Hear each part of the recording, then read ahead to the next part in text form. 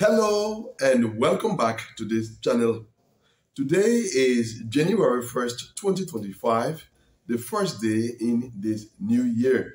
And so I would like to begin by saying Happy New Year to all of you guys who follow this channel. Happy New Year to those of you who are viewing this video. In case you are an applicant of the DV 2025 program, then my wish for you in this new year is that at the end of the day, you'll be issued one of the diversity visas on offer in the DV 2025 program. Now, let's go straight into things. In the last video, I said to you guys that this video will be a very important one because I would be introducing you to the CEAC data concerning the DV 2025 program. Now, you entered the diversity visa lottery and you were selected. Then, beginning in the month of October, interviews for the DV 2025 program commenced, and applicants have been issued visas. Some of them have been refused visas, some have been put on administrative processing, and so on. So it is this data that we refer to as the CEAC data, because the data is collected from the Consular Electronic Application Center, for short, CEAC. All right, that's the abbreviation of Consular Electronic Application Center, CEAC. Now, the State Department has a CEAC website. It is on that website that you access and fill out your DS-260, for example. But what is, I would say, interesting is that the data in question is not displayed on that website. You need specialized technology and knowledge in order to access that data. So going over to the CEAC website, you will not be able to find the data that we are going to discuss beginning in this video. Thankfully, there is a former applicant of the diversity visa program, someone who got selected, who went through the process and who was successful and is now residing in the United States. He has decided to give back to the larger diversity visa program community by extracting the data from the CEAC website and publishing that data to his own website.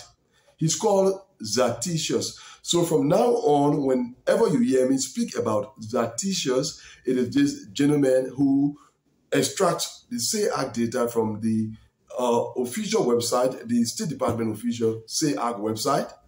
He then publishes them to his own website.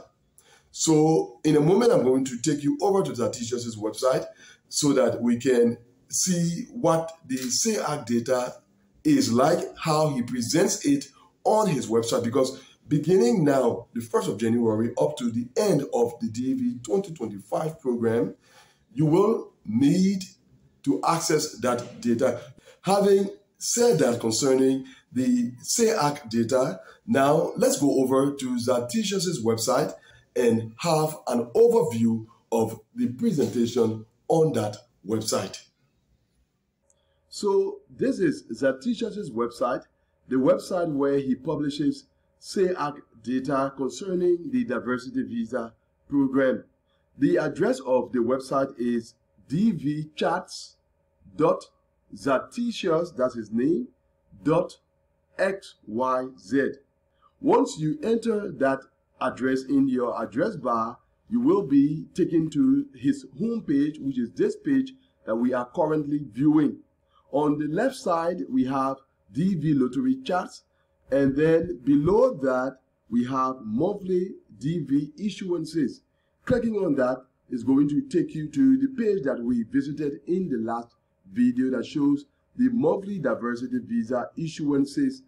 For now, it is currently showing statistics for October 2024, which was the first month of interview in the DV 2025 program. As the DV 2025 program progresses, we will have the opportunity to see data concerning other months.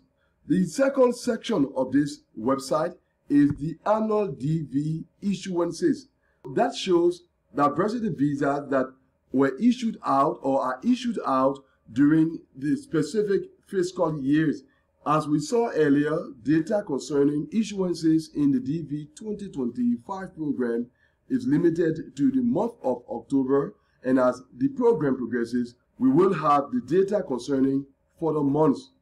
That is followed by immigrant visa issuances by post. Now, this concerns the immigrant visas that are issued by different embassies.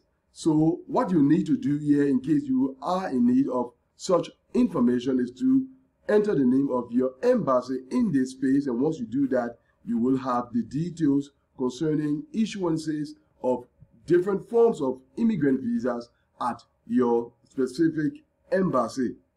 And then next we have the DV 2025 CEAC data.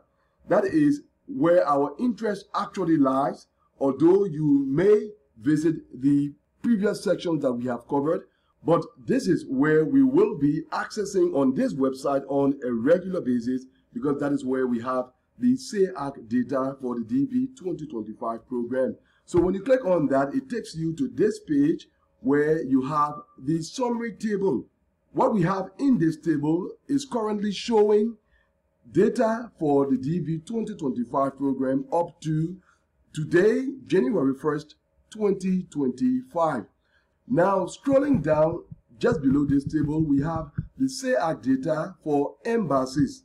All right, you only need to enter the name of your embassy in this space, and then this table will be populated with data concerning activities from interviews at your specific embassy. Scrolling down, we have the number of 2NLs or second notification letter, the letter that is sent out to applicants to invite them to their diversity visa interview. That is what is referred to as 2NLs. Here we have the number of 2NLs or interview notifications by embassy. So once again, you only need to type in the name of your embassy to see the details in this table.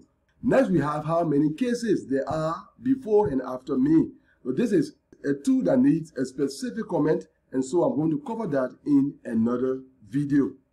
That is followed by the DV 2025 raw CEAC data.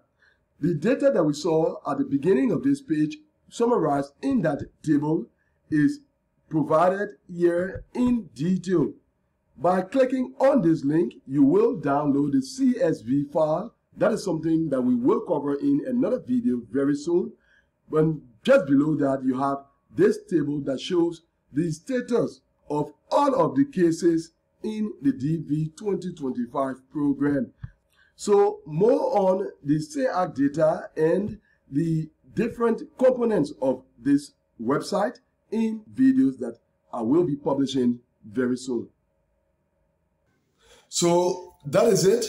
That was intended to introduce you to the CEAC data concerning the DV 2025 program, and also to share with you where you can access that data.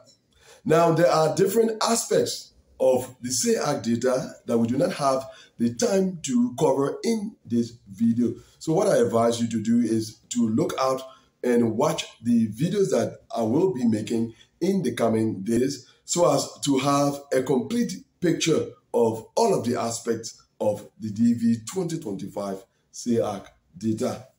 But for now, that is all that brings us to the end of this video. Thanks for watching it. See you very soon, God willing, in the next one. Until then, goodbye, and once again, Happy New Year 2025.